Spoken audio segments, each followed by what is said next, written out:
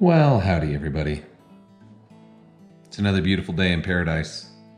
I'm cleaning my house after guests have left today, which has been pretty fun getting to have my family here for a little bit. And I am now expecting almost 30 inches of snow, which is really exciting because I missed the last storm that came through here during the Real Green Conference, which was last week. Good times had by all. I imagine that by now many of you who follow along with Matt Martin or with Alan Hain, who are down there with me, or who are checking out the new N-Ext DIY Lawn channel with Paul Castleberry. You've seen some good highlights of that. I didn't really take much film while I was down there. Everybody else was kind of doing that, and you know, if you were following along, you saw the couple live things that I did, and that was about all I could really handle with all the speaking that was going on. Well, here's what I wanted to talk about today. It's warming up in the South. I've been on the phone a lot the last few days.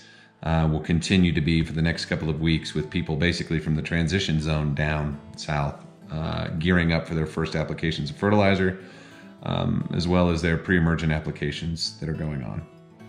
And so I really wanted to make this primarily about weeds, and we're going to talk about this for the next few weeks, leading up into Lawncology that's happening now in 4 weeks, basically 5 weeks from today, where we're really going to dig into weeds and the symptoms of what that might mean, their role in your soil and lawn health, and what they're telling you. So today I wanted to kind of start on an overview of that, and then we're going to dig deeper as we go through the next few weeks leading into those pre-emergent times and applications. So let's talk about the needs first and foremost. You know, if you are running a fairly standardized lawn care program, meaning not doing a lot to focus on the soil, your time is mainly consisting of just feeding, just doing the NPK program, and not going much deeper than that. Your soils, without a doubt, are going to have issues. Typically when that happens, weeds are more present. So again, one thing you hear people say in the lawn community is a healthy lawn has less weeds. The healthier, the thicker you can make a lawn, the less weeds you will have, just basically by crowding them out is essentially how that works. And so that's true. That's very much true. And there's more to it than that. Yes, the thicker you can get a lawn, the better. But what does it take to get that lawn super thick? What kind of soil is needed to get you there? What sort of nutrients are present in order to get you there?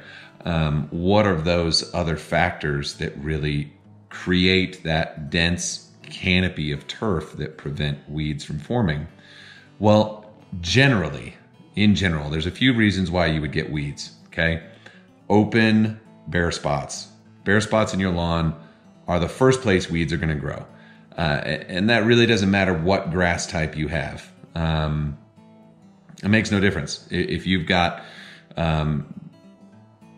Bermuda that needs to crawl across, St. Augustine that needs to crawl, zoysia, or you know, fescue, which just gets bigger clumps, it doesn't really make a difference. If you've got a bare spot, a weed is going to go there first and foremost. And the reason is the soil has to correct because it's been exposed. It's got too much heat on the surface. It's hemorrhaging carbon, and everything is going to the atmosphere. So weeds will come into place to help replenish that. And depending on the type of weed, whether it's a shallow root system, a broad spreading plant, you have these different types of weeds that will grow in for different reasons. So using diagnostic tools as, here's the type of weed I'm seeing, what does that mean? So oftentimes if you're dealing with things like dandelions or different grasses, weedy grasses that we classify as weeds are going to have deep, dense roots that are driving far down into the soil. and bringing minerals up that are down deep, that are locked, that are actually not available on the plant surface because roots of your turf grass is not going down to it. So there's a depletion of a topsoil layer or minerals in the top zone of your 3 to 6 inches that these grasses pull from the depths of the soil to replenish in those zones. And then when they die, they leave behind these vast root zones that become pathways for water, food for earthworms, oxygen. It dies and leaves behind a much greater contribution than just seeing that unsightly Johnson grass or Dallas grass or whatever might be popping up in the area. So when you see those types of grasses, when you see weedy grasses starting to show up, generally you're dealing with something that's compacted around the surface and that you've got a mineralization problem in your topsoil and there's nutrients that need to be replaced.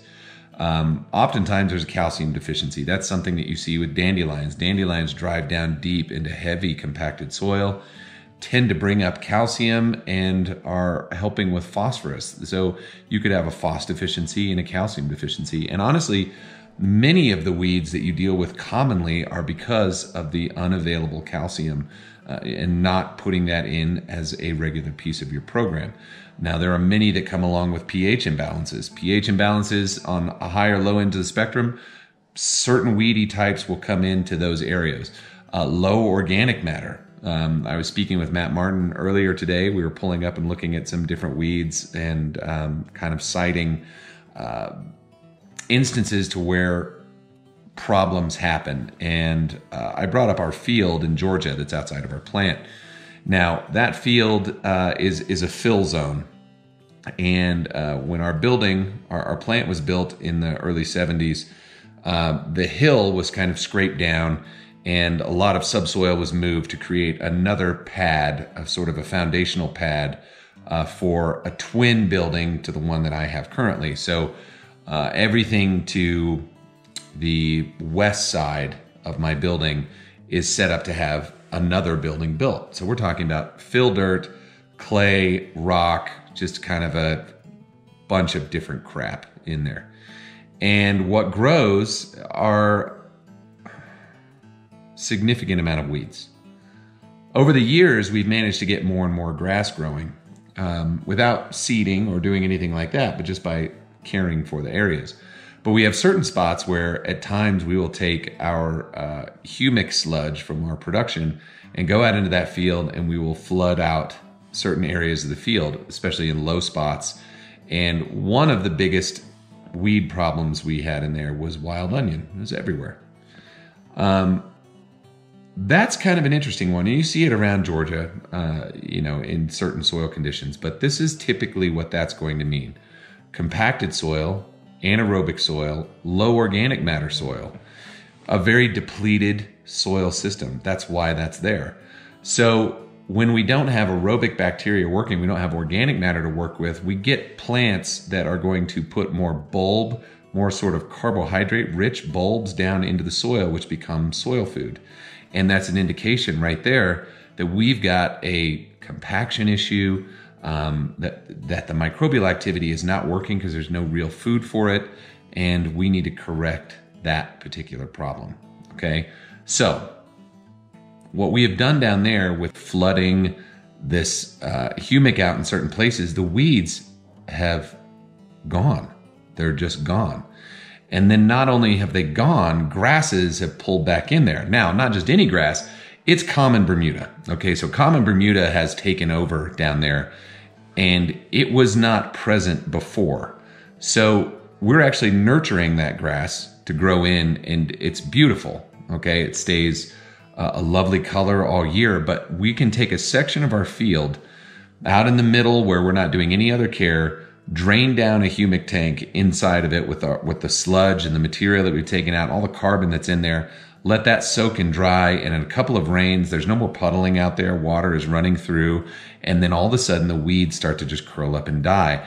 And within a month, Bermuda has then moved into that whole area, and there is a single cultivar of grass growing, and it is the coolest thing that you could possibly see.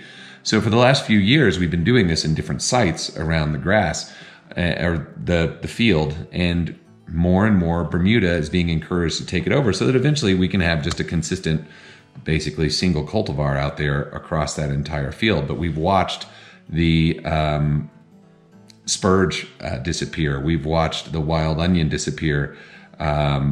We've watched the henbit disappear. We've seen sedges start to go away. Like, everything is starting to go away because of how much we've corrected the soil with these massive doses. And I mean massive. It's nothing you could really do on your own unless you were planning on flooding out 50 gallons of humic concentrate per 10 square feet. You know, you're not going to do it. So the point of it is, it's a massive correction in a short time, and it begins to clear out the soil of those issues. Now remember, this is fill. This is not prepped dirt at all. It was never intended to really have anything growing on it. So weeds are the dominant species out there. They're just everywhere.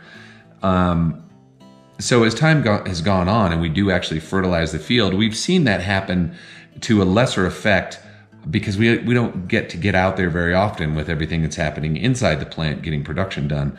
We can't be out there on a schedule of every 5-6 weeks feeding that thing and trying to make it look super pretty. We rely on rain. We don't have any irrigation out there, so it's going to be compacted. It's going to be nasty. But over the last 5 years, what we have seen is, even with the applications that we've done, like I said, the weed populations have started to go away. They've completely gone away in the places that we've flooded with the humic sludge.